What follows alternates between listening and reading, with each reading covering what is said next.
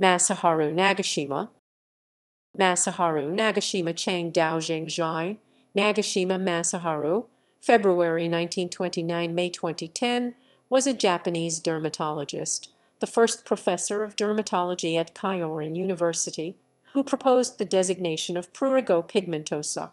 He was born in Tokyo in February 1929.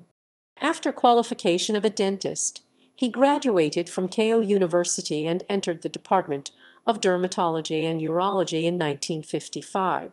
In 1961, he became assistant professor of Keio University.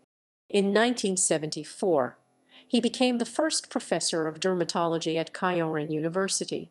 In 1994, he retired and died in 2010. In 1971, Nagashima reported a peculiar pruritic dermatosis he designated prurigo pigmentosa.